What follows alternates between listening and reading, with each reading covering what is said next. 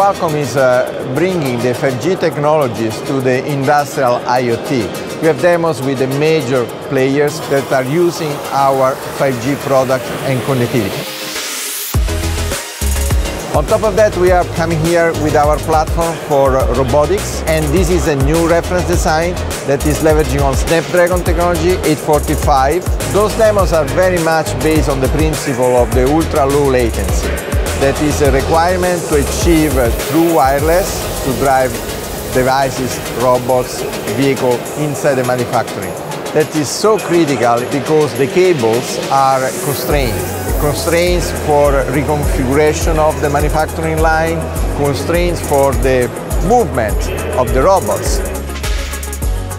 It's also introducing the concept of the private network that is very important for a manufacturing facility to have their own network, having security and dedicated spectrum, dedicated performance. So all elements that are instrumental to achieve the industrial IoT requirements and to deliver more service and application in the manufacturing environment.